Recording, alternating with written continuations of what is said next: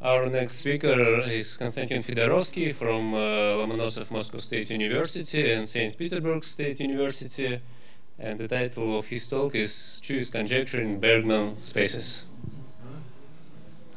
Thank you, Roman, for the introduction. And first of all, of course, I would like to thank the organizers for inviting me to this meeting, and moreover, I would like to express my very, very sincere and deep thanks to people who make this conference, which is very interesting from scientific point of view, but moreover, which allow us to come here to meet in this very nice place, and in some sense to forget about more than 1 year isolation, which was very tired for all of us. So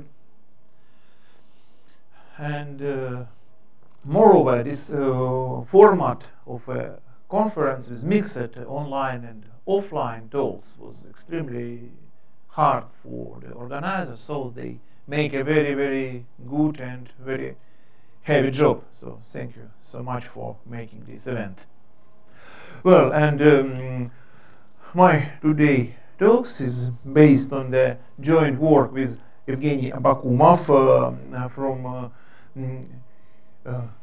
Gustav Eiffel University Paris and Alexander Borichev from Aix-Marseille University. So this is recently published and available from Archive. The references in the slide.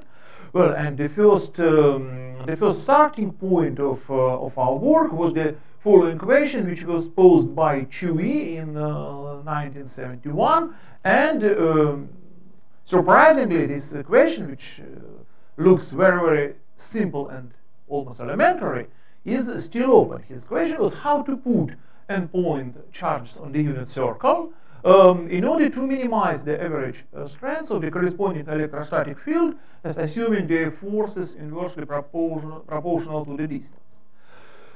Well, this question opened in some sense the line from studying approximation property of so-called simplest fractions, or sums of Cauchy kernels with unit coefficients.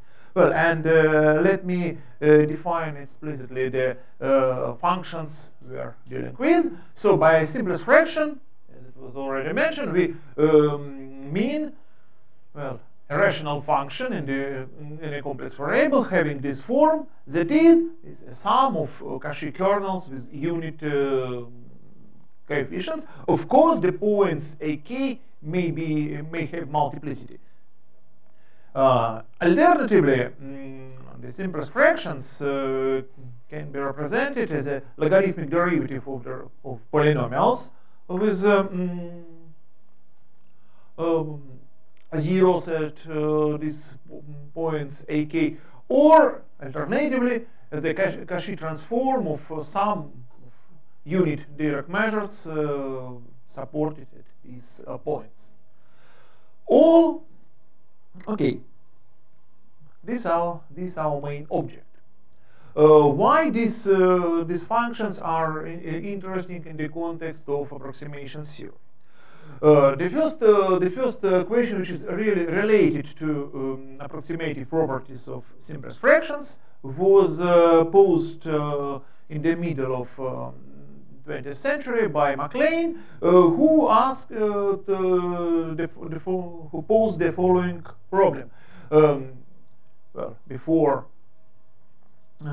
stating the question, well, let me say that some set E in the complex plane is called the polynomial approximation set relative to some domain G if every zero-free holomorphic function in this domain G can be approximated locally uniformly in this domain, that is uniform and complex subsets of G, by polynomials with having zeros only in this set E. MacLean have shown that every Jordan domain with rectifiable boundary is a polynomial. So in the case of Jordan domain with rectifiable boundary, the boundary of this domain is a polynomial approximation set relative to our domain. This research was substantially developed by Jacob Corrivar, who considered it in a very general situation of general simply connected domain, not necessarily Jordan, not necessarily with rectifiable boundary, and his result was the following. Well, that if G is some bounded simply connected domain, and if some bounded set, it was not mentioned here that it should be bounded, but this is the case, such that this set does not intersect G. Then the following four conditions are equivalent, and we need to pay attention for some of them.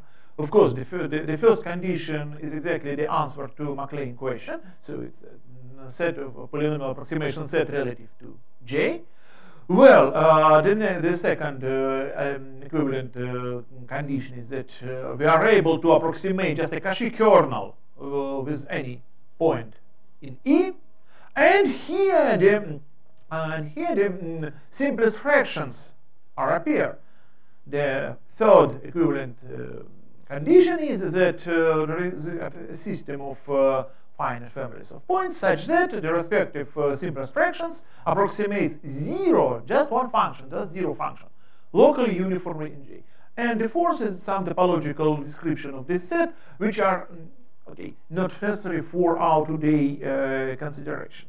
But I decided to stop in this theorem because it shows how the simplest fractions comes to the action. Well, the next, this Corrivar theorem has a very interesting corollary. So let K be some compact subset of G with connected complement, and then the family of simplest fractions with poles in the boundary is dense in the space A of K, consisting of all continuous functions K, which are holomorphic, so the analog of disk algebra with respect to the compact set K. Notice that here, of course, there are no restrictions about zero free or glomorphic functions, just any glomorphic functions. And this result was quite recently and significantly extended by Petr Borodin from Moscow State University, who proved the following result. Let now K and Y be two compact sets in the complex plane such that the compact set K has a connected complement as here. Well, these two compact sets are disjoint, and moreover, the compact set K belong to the so-called polynomial convex hull of Y. Then, so in some sense, Y surround our K. In this setting, the simplest fractions with poles on Y are dense also in the space A of K. Well, this results lies in some distance, positive distance from our problem, from our considerations, but they are very close relating to our thinking, both methodologically, sometimes ideologically, and of course they are linked by working with this simplest fractions. Now let me return to explicit statement of Chui's problem.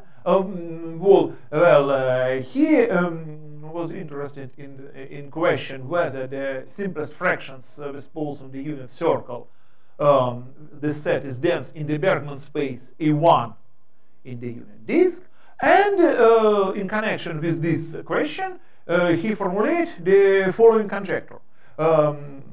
For any positive integer n and for any families of points in the unit circle, well, the L1 norm in the unit disk of this simplest fraction is always greater than the L1 norm of the simplest fraction with equispaced poles. Well, let me fix this notation for the future, and well, it can be readily verified that the L1 norm of this simplest fraction, of course, is bounded from below by some absolute constant. So if Chui conjecture is true, then it would imply that the simplest fractions are not dense in our space A1. Okay, just 1 year after making this conjecture, Newman proved, but by some other method, proved that the simplest fractions are not dense. More precisely, he established the following estimate, and it's not very difficult result. However, the original Chui's question remains open, and it is open just now in spite of a lot of interesting results obtained in approximation by simplest fractions. And now we are at the point where we start our work. Thinking about this question, the Chui's question, we try to understand it in the Hilbert space setting. And of course, the best candidate to work with this question is, of course, the weighted Bergman spaces in the unit disk. So here I recall the definition of the standard weighted Bergman space with a power weight Rn power alpha, and more generally the weighted Bergman space with more or less general radial weight J. Well, it's not difficult to check that the simplest fractions belong to our spaces A to J, if and only if our weight satisfy this linear type condition, the origin, and therefore for all alpha positive, the simplest fractions, for example, belongs to our standard.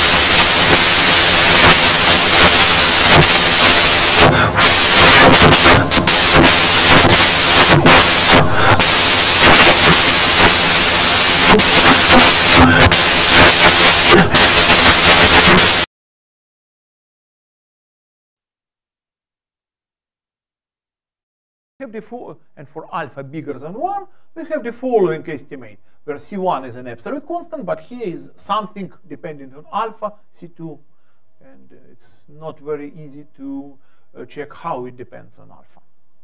But it means that the asymptotically, the equispace distribution should be asymptotically optimal.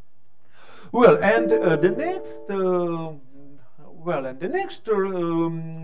next result is, of course, the description of functions which can be approximated by simplest fractions in our Bergman's norm, in our Bergman space.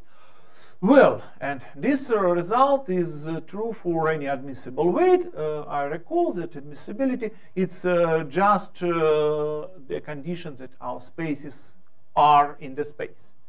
So, the closure of simplest fractions in this space A to J is exactly the same if we have this behavior of weight, and for small weights, it gives all our space. So here it's some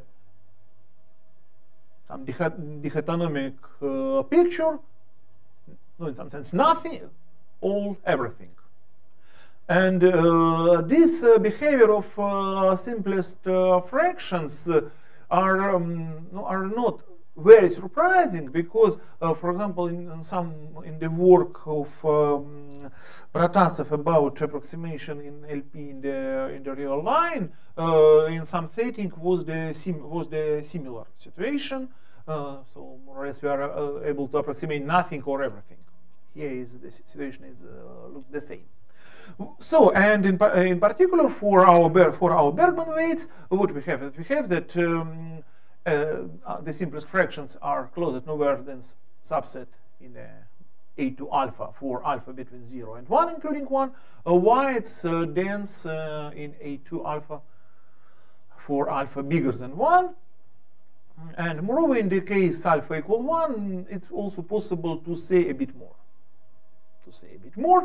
Well, and well, perhaps I very briefly show some results which are are of independent interest, but for us it's essential tools for proof. And the first estimate was the so-called, I recall the so-called Thomson theorem about also approximation by simplest fractions with some control of the behavior. And what we do, we have proved a bit accurate construction, because look here, the dependence of the norm of the function, approximating function, is only in the second term, not in the main one. And also some LP version, but perhaps I have no time to stop in here. Well, and let me say something about some words about proof of the first theorem, because it uses some interesting constructions coming from convex analysis. Well, and if we have our weight admissible, concave, and non-decreasing, we can define this function phi j of t. Of course, it's a 2 pi periodic function line. And the important step, the important lemma is that for every function g coming from our theorem, our admissible weights, this function phi j is strictly convex in the 0 to pi. And moreover, if we restrict ourselves to power weights, to weight r in power alpha Bergman weights, we have this function phi alpha, which is strictly convex if, of course, in 0 to pi, if and only if our alpha is between 0 and 1, 1 is included here.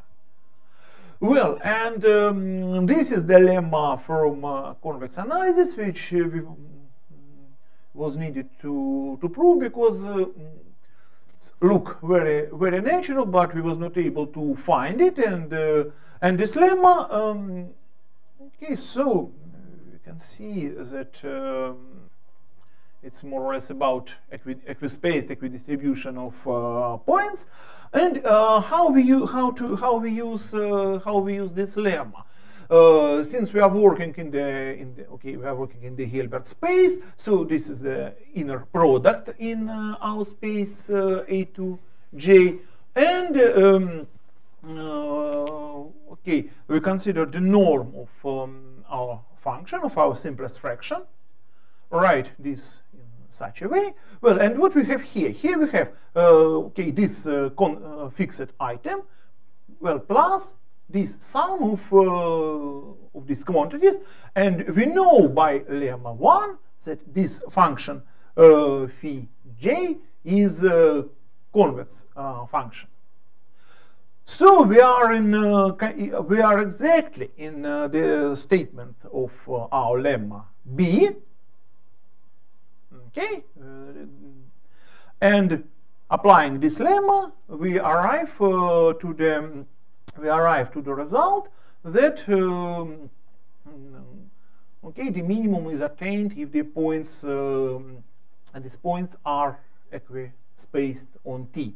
So this is the of course very brief scheme, even not sketch, just a scheme of the proof of theorem 1, and okay, the proof of other results is rather more technical. So here it's okay, perhaps I have no time to speak about asymptotically optimality for alpha bigger than 1, but it's also interesting applications of some ideas related to moment estimates of system of unimodular numbers going to castles, which also seems not too much related to the topic, but actually it turns out to relate it very, very closely.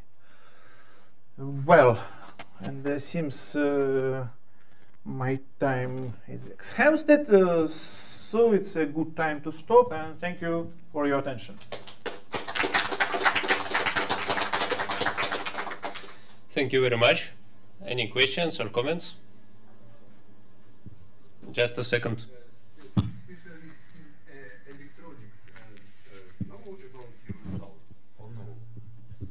Sorry?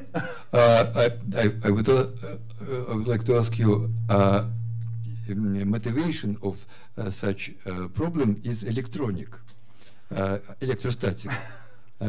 What about specialist in electrostatic? Do you know about your results? Actually, I don't know, because you know that the motivation is something lying in the very, very background, but after that we go a bit far. And moreover, you know that the problem of Chui is of course related with some electrostatic problem, but it's a plane problem. But you know that we are living in three-dimensional space, so of course it's related, but it's not good from point of view of functional analysis, such of this fractional, because it's not a linear space. Okay. Other comments, questions? Sorry?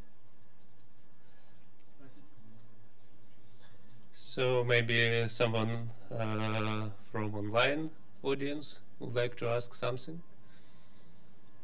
It's a good time.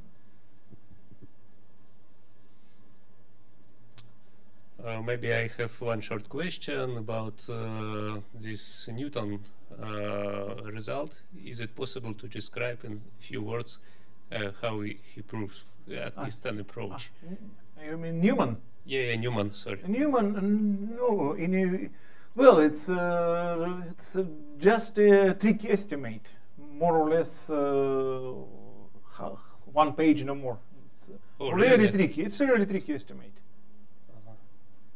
Okay, so let's thank the speaker again.